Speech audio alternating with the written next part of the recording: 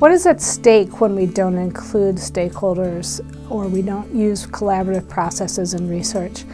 Well, at a fundamental level, we ask the wrong questions. What I do involves the intersection of science and real-world management needs. It's extremely valuable to continue to work with researchers and for researchers to continue to work with managers. But how do you actually do collaborative research? My job really was to work with stakeholders. I was worried about how effective it might be and if we really would be able to meaningfully bring people into the process and make the work worth their time. So how can science and management work together to benefit land and people? Learning from the land involves cycles of data collection and meetings with managers and ranchers to help interpret the data. We first met with ranchers and managers in a workshop. In this meeting, we discussed how the landscape responded to things like fire and grazing, and discussed where the group disagreed or didn't know about a challenge they faced. Researchers then used field sampling to address these questions, followed by analysis. We then brought the analysis to the same group of stakeholders to get their interpretation and input. We repeated this for 3 years with many rounds of meetings, fieldwork, and interpretation.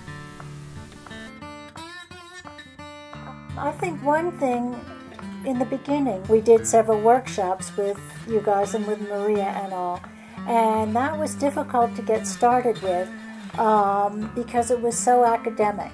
It was difficult to apply that practically to the land.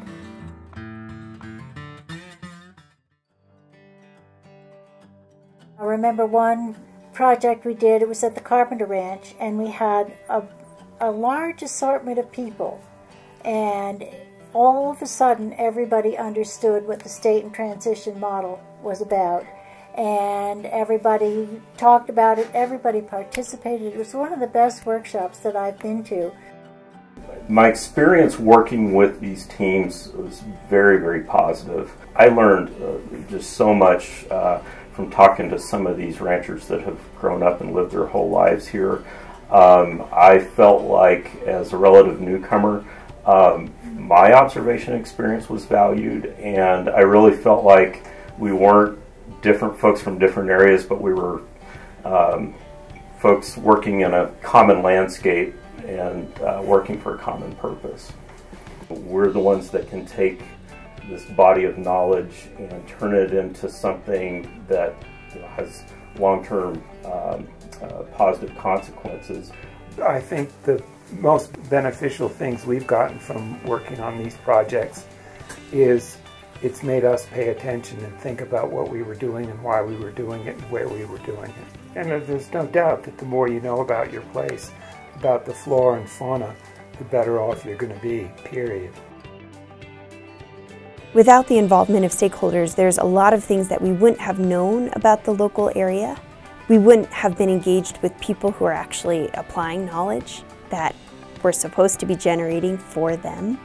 And I think there were cases where we really would have misinterpreted the data had we not had their involvement. If you don't incorporate input from local stakeholders, I think you'd really be missing out on the bigger picture. With all the challenges that we face today in our society and in our ecosystems, we need every possible solution and every kind of knowledge.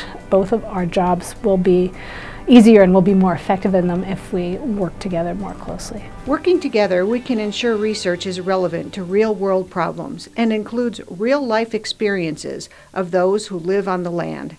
And land managers can benefit directly from research that affects their lives and livelihoods. From questions to results, collaborative research can bridge a divide that leads to benefits to land and people.